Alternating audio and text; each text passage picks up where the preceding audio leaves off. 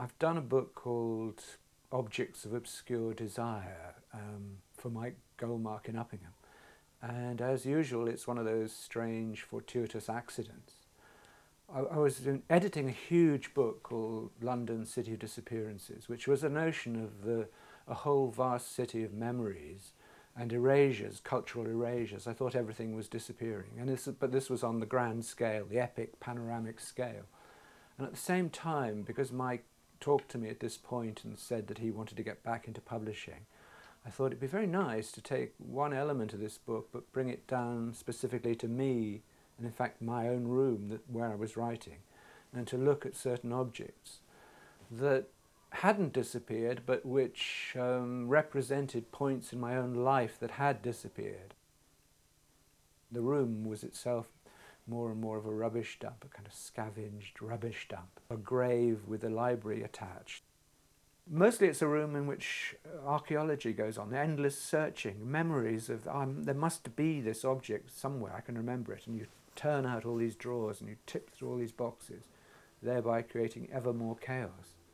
And if I was eventually going to disappear entirely into dust, all that would be left were these objects, and from those objects someone else could create a narrative, a fiction of my life if they wanted to. So I was getting in ahead and doing it first. Out of the hundreds of items in his room, Sinclair chose to focus on 12 objects, including a whalebone box, a piece of South American pottery, and a silver monkey. I felt that there was a process of ventriloquism going on, and that I was only articulating the narratives of a series of curious and random things that had arrived from different places at different times. I'm taking these objects as if they have some meaning that will reveal itself to me if I can write the words in the right order, so that each short text is like a kind of magical spell or formula that if it works and it sits alongside the next one, putting the two things together creates a third meaning that you can't anticipate till you do it. But as he wrote about them, Sinclair found that the 12 objects were hemming him in. That the objects become a ring, a satellite ring around the writer, and to break out of that is going to have consequences of some sort. I felt that's what the book needed in the second part to make the energies less claustrophobic. So you would break out of the ring, and what would happen?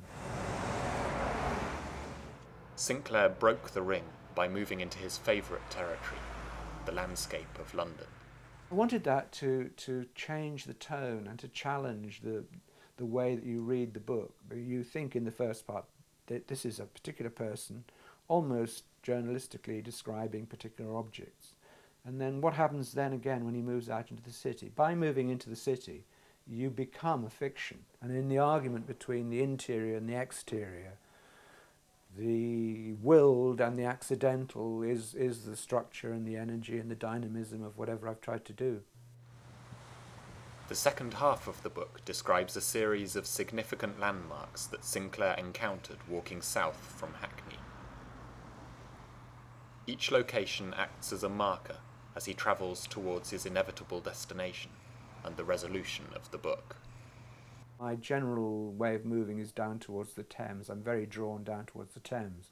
But to progress towards the Thames, you have to break a series of rings which stop movement. And I think each time you go over one of these barriers, you undergo some form of spiritual alteration. The molecule pattern shifts and rearranges itself.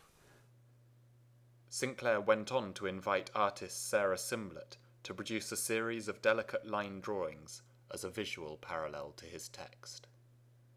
It was very clear from the beginning that what was so exciting about this was that Iain really was inviting me to collaborate with him and to work with him on creating some visual ideas to go with his text. And he was not asking me to just produce page illustrations of whatever he was thinking of. So it was a collaboration. It very much felt like that.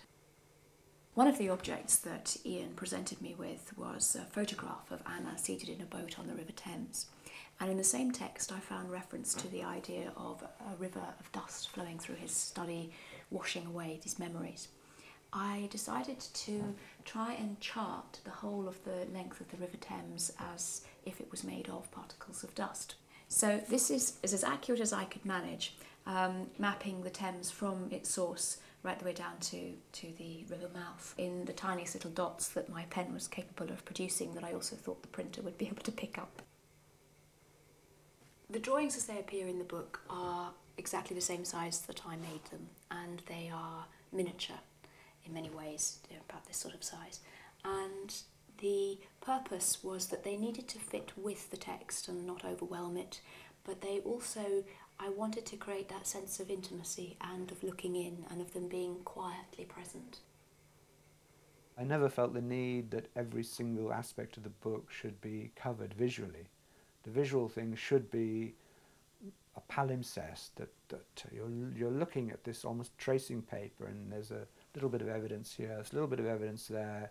There are obviously things missing, as much as there are things missing in describing my room in terms of 12 objects out of thousands and thousands of objects. Really, the essence, the dynamism of the book is in holding on to these strange and obscure objects as against a total cultural amnesia in which these kind of things would have no place, they wouldn't exist. It's not just nostalgia, and it's nothing to do with heritage, it's just to do with honouring things that have a reality and that are likely to be swept away.